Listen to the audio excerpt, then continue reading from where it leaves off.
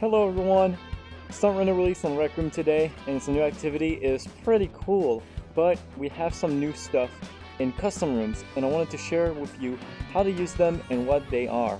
So, without further ado, let's begin. So the first thing we have, first of all, are new textures. So if you go on your Maker Pen, in your palette, so Maker Pen, which is located in your backpack, Tools, Maker Pen. You can also favorite it so you can grab it from your back, just like this. Go on Open Palette by looking at it, and then Materials. And now we have some new materials, such as rubber floor, metal floor tread, crash pad, painted wood, grip tape, galvanized metal, and particle board. And this one over here is the rubber floor that I'm using. I'm using crash pad for these walls, tape grid for this red wall, and crash pad as well here, and metal thread over here by the black floor.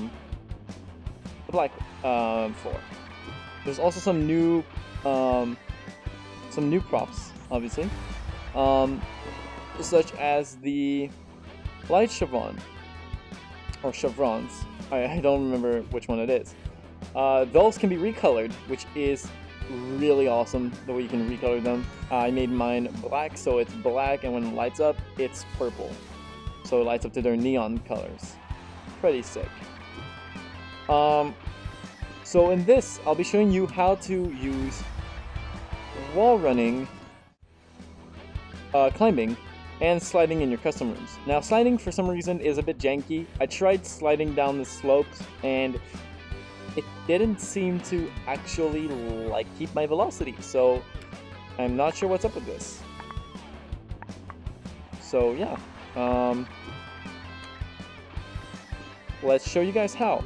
So the first thing you want to do, if you want to enable wall running, go on this room on your watch, go to roles, select the role you want to edit, go to walk VR, and there is an option, can wall run. So click override and slide it to yes. There's also a there is also a can get pushed option and a can ram.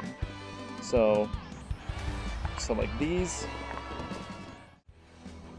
and then if you enable wall running, it should look like this.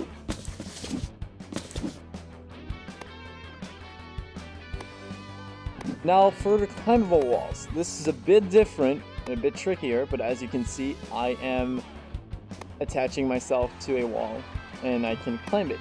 And I made this with the Maker Pen, so I think this applies to any Maker Pen shapes, and I think it even applies to props.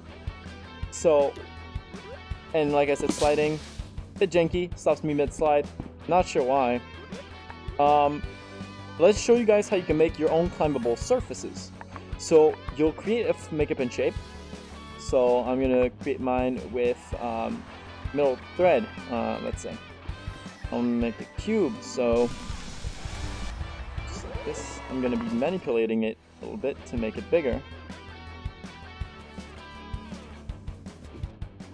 I'm actually gonna put it in front of here so that way I can show off while staying on the ground level. Click done. Go on configure on this object. First of all, maybe it's going to be grabbable by default. The is grabbable option might be selected. If that is the case, make sure it is unselected.